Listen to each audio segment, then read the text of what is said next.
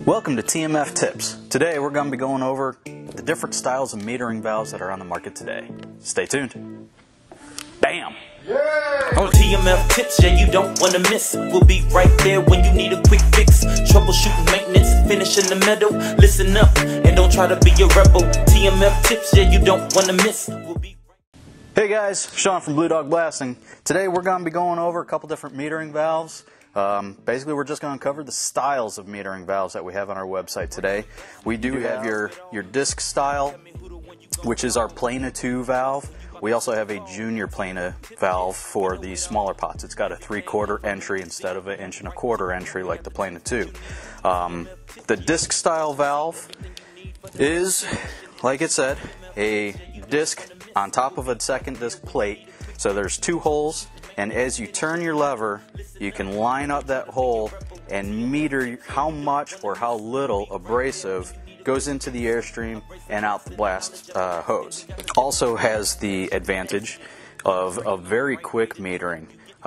Once you start turning that out and you allow more abrasive through, you'll see response very quickly, and it only takes a little bit. Once you find things dialed in, you can set your stop plug so you can only go so far. If it gets jammed the other way, it closes things off. When you go to turn it on, you can only go so far. So you can kind of set it to where you want to, but like I said, it's not the most precise thing in the world. If you're going for precision, you want a micro valve. This is our FINA 2 valve. We also have a FINA 1, and this is a plunger style valve. And what that means is you've got your opening there, and you've got a plunger style in and out valve, and as you twist it, you come up and you come down to allow less or more abrasive into your blast mix. Now the bonus with this is each little turn is just a little bit more, and you can do a very fine-tuned mix of abrasive and air ratio as you're going through. This also has the advantage, if you look closely here, you can kind of see that it does have numbers written on the side. So as you come up, you can take note of where you're at and go back to that spot all the time. Now the third type is called a ball valve. I'm sure we're all familiar with this. This is your bare bones, basic, economical way to do things. It's pro, it's only a couple bucks. It's con, everything else.